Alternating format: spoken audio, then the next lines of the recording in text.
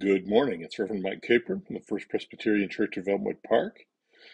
Today is what we Protestants call Reformation Sunday, where we celebrate some things about our Protestant heritage from the 16th century. And we're going to look carefully at a text from John chapter 8 in that light. And here it is, John 8:31 to 36. To those Jews who had believed him, Jesus said, "If you hold to my teaching, you are really my disciples. Then you will know the truth, and the truth will set you free." They answered him, "We're Abraham's descendants and have never been slaves to anyone. How can you say that we'll be set free?" Jesus replied, "Very truly I tell you, everyone who sins is a slave to sin. Now a slave has no permanent place in the family, but a son belongs to it forever. So if the Son sets you free, you will be free indeed." This is the reading of the word, my friends. Amen. All right. If you had 20 seconds to explain the gospel to someone, would you start with the fact that we're all sinners? You could. That is one approach. You could say, look, we're all sinners. We're all trapped in sin and we need a Savior. Fortunately, we have one, Jesus. You should accept that good news that you are saved. I call that telling the bad news first, so that you can tell the good news afterwards. I once heard a really extreme form of this. There was some guy with a bullhorn, probably in California because the weather was good, and people would come up and he'd say, "You ever stolen anything?" And they'd say, "Yeah, I stole a pack of gum when I was a kid."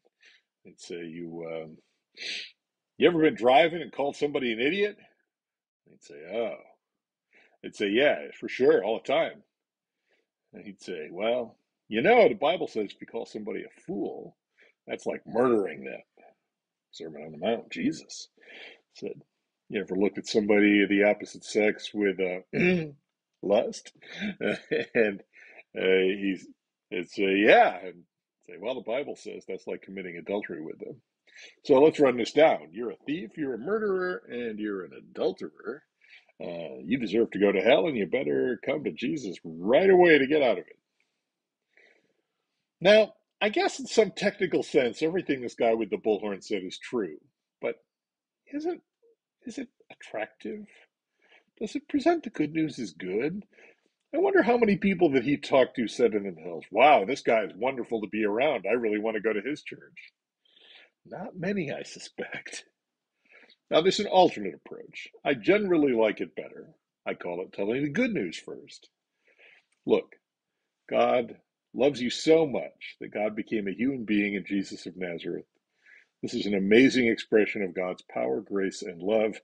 Wouldn't you like to enter into that mystery? That seems better to me. Now, there's an extreme form of this, though, that goes more into a really hardcore, "I'm okay, you're okay."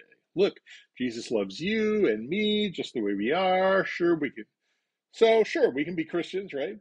It's easy. Neither of us have to change anything about ourselves or how we live our life. Just put on this Christian lapel pin or wear a cross necklace, or don't do anything at all. It's all good. You know, I, both those approaches have some merit, but I don't like either method in its extreme.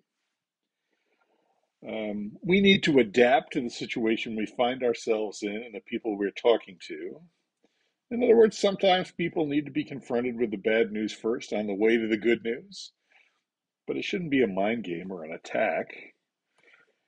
Now, most people, in my opinion, need to hear the good news first. They need to trust Jesus before they can process the bad news, but you can't tell them they don't need to do anything or that there'll be no difference once they become a Christian. It seems to me that in John 8, Jesus is using the good news first method. He's been talking to this group of people for all of 20 verses, and he hasn't mentioned the bad news part at all. Verse 30 says that as he was saying these things, many of the people he was talking to came to believe in him or to have faith in him. And so he brought them in with the good news first, but he doesn't give them a lot of time before the other shoe drops. In verse 31, he turns to those very same people, the ones who believed, and he says this: "If you hold to my teaching, you are really my disciples. Then you will know the truth, and the truth will set you free."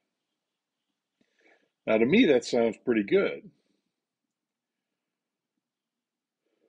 But to them, in their culture and time, they took great offense because he was referencing slavery, and their slaves were a thing they knew about because there were a lot of them around. So they got really huffy. Hey, we aren't slaves. We've never been slaves. So how can you say that we shall be set free? I was hanging around with some other pastors this week. At one point, we were mentioning how excited we get when visitors come to our church. We bend over backwards to try and make a positive impression. So we do so want them to come back every week, so we definitely don't want to do anything to put them off. But Jesus has had this group of followers for maybe a minute, and he's already challenging them. Poke them right dead center in the middle of their pride. "We are children of Abraham," they retort. Jesus basically says, "Yeah, so? Very truly I tell you, everyone who sins is a slave to sin. Now a slave has no permanent place in the family, but a son belongs to it forever. So if the Son sets you free, you will be free indeed." I want you to notice what Jesus is doing. He is challenging them. I also want you to notice what he is not doing. He is not condemning them. You and I might be quick to condemn people for their sins, for their crimes. Jesus does not do that. He may point out our sins, but he does not condemn. John 3:17, "For God did not send his Son into the world to condemn the world, but to save the world through him." Romans 8:1, "There is now no condemnation for those who are in Christ Jesus, because through Christ Jesus the law of the Spirit who gives life has set you free from the law of sin and death." No, Jesus does not condemn, but he does point out an important fact. Everyone who sins is a slave to sin. And a slave has no permanent place in the family, but a son belongs to it forever. Sin is akin to crime, I suppose, but that is not what Jesus says here. He names sin as bondage. D.A. Carson puts it beautifully. For Jesus, then, the ultimate bondage is not enslavement to a political or economic system, but vicious slavery to moral failure, to rebellion against the God who made us. The despotic master is not any other human being, but our own shameful self-centeredness and evil, enslaving devotion to created things at the expense of the Creator. The gospel, as the Apostle John approaches it, is a gospel of liberation. The good news is equated with freedom. Grace brings the ability to act rightly and love deeply. And that, my friends, is the truth, the good news. I don't care whether you get there starting with the bad news or starting with the good news, as long as you get there. Christ brings freedom to our bondage to sin. Now we have gotten to my favorite part of this passage. If you hold to Jesus' teaching, then you will know the truth, and the truth will set you free. This verse is why this passage is perfect for Reformation Sunday. We Protestants have long asserted both the demands and the benefits of truth. There was a pretty good 2003 film about that most famous Protestant, Martin Luther. In it, a friend of his, a poor widow in the town, has just purchased what is called an indulgence for sin. These indulgences were sold by the Roman Catholic Church in the 1500s as a kind of a sin insurance.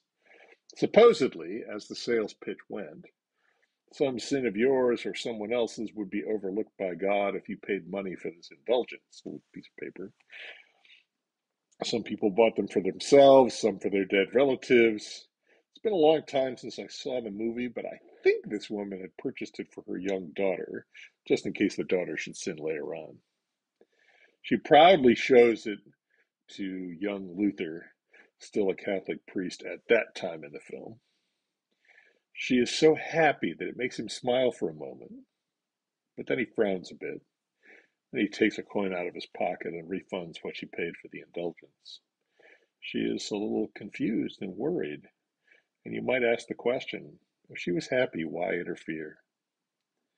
Okay, it might be a delusion, or a con job even, but it was a delusion that made her happy. Luther, the soon-to-be Protestant crusader, cannot permit delusions about the gospel, because they will get in the way of you realizing the good news. For it is the truth that will set you free. Anything that obscures the truth is just an impediment. And yet, some churches, even some Protestant churches, do not tell the truth. When they proclaim the gospel, they proclaim a gospel of condemnation to manipulate people into feeling guilty and desperate so that they will do anything to feel better. Other churches go in the opposite direction. You're fine just the way you are. God loves you. And if God loves you, God will fill your bank account. If you are successful in this world, that must mean you're on the right track. But we name the truth. Sin is bondage. Human beings are enslaved to it, and the only way to get free is through our Savior Jesus Christ. Now, a slave has no permanent place in the family, but a son belongs to it forever. So if the Son sets you free, you will be free indeed. The Son of the Lord, the Son of God, has taken notice of us and gives us a certificate of manumission, proof of our freedom. We are grateful, and we use our freedom to be about the Lord's work in this world. And having been recognized and commended by the Son, we are offered the chance to become Christ's brothers and sisters. Galatians 3:26-28. So in Jesus Christ you are all sons and daughters of God, heirs and heritors through faith. For all of you who were baptized into Christ have clothed yourselves with Christ. There is neither Jew nor Gentile, neither slave nor free. There is neither male nor female, for you are all one in Christ Jesus. Here's a parallel passage from John 15:14-17. You are my friends if you do what I command. I no longer call you slaves, because slaves do not know their master's business. Instead, I have called you friends, for everything that I have learned from my Father I have made known to you. You did not choose me, but I chose you and appointed you so that you might go and bear fruit, fruit that will last. And so, whatever you ask in my name, the Father will give you. And this is my command, to love one another. Listen, my friends, in Christ there is no condemnation, there's no threat, there's no falsehood, no delusion or placebo is necessary. Also, no donation is required. The good news is free, and it will set you free. If you choose to, you can live into this beautiful reality that I'm describing. You can live into your freedom. I hope that you will all do that. I'm sure trying. God bless. Amen.